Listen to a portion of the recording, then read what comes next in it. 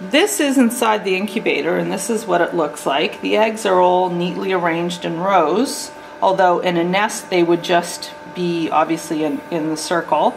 And you always want to hatch the eggs with the fat end, or the big round end, up. And I'll show you later that that's where the air sac is.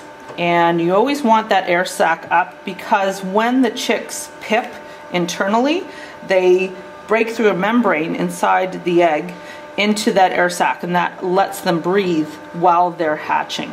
And a chick will usually take up to 24 hours to hatch. It's a really difficult, hard, strenuous exercise for them to actually break out of an egg. So they take their time. They'll pip, break through the egg a little bit, the shell, and then rest for an hour, and then pip a little more and then rest. So you'll get to see that in 21, actually minus 7. 21 minus 7, you'll get to see that in about 14, 15 days. So let's show you now at day 7 what the development of the chicks is like. So I'm going to pick up an egg here, and you can now see that we have a baby chick in there. And I hope you can see it moving. There, oh yeah, it's really swimming around. So the chick is the little black dot. And further along in the development you'll be able to see the heartbeat, but right now you can just see a little black dot, which is probably the eye. And it's swimming around in the albumin, which is the clear part of the egg, and it is attached to the yolk, and the yolk is what feeds it. And you can see the blood vessels coming off of the baby chick, and that is also what feeds it and gives it oxygen and allows it to develop. So this is a healthy egg, lots of blood vessels stemming from the baby chick, from the embryo, and you can also see the air sac. So you see the air sac is very little right now. As the chick gets older and develops, it'll get bigger and bigger. That air sac will become about 1/3 of the egg. So you see right at the top where it's a little lighter, the circle, that's the air sac.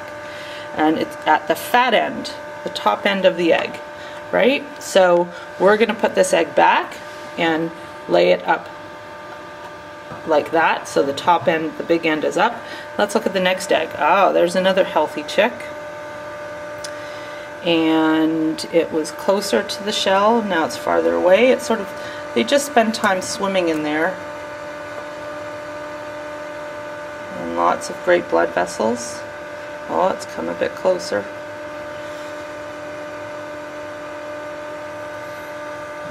So that's a healthy egg. We're going to leave it bottom end up. And here's another chick. You can see the black dot is the eye. And that one's really close to the surface. Great blood vessels. So these are all doing really good, these chicks. Let's pick up this egg. Oh, there's another one. And you can see that air sac up at the top really well.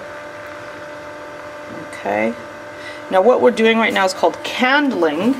We're not actually using a candle, but in the old days, that's how people would try and see if the eggs were fertile, is candling. Using a candle and holding it up behind an egg. But we use an LED light now. Now this egg you can see is mottled, and it's a darker shell. So it's a little more difficult to see.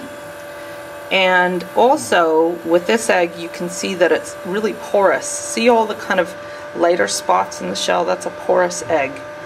So we just want to watch and make sure that one develops okay. Alright, this is a darker egg. Let's see how that one is. Okay, so they're all doing good. Now what I want to show you is there's an egg here that is different.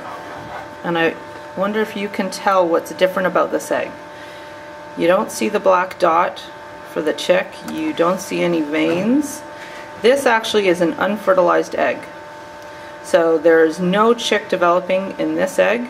It has not been fertilized by a rooster, and all you see, the dark mass, is the yolk.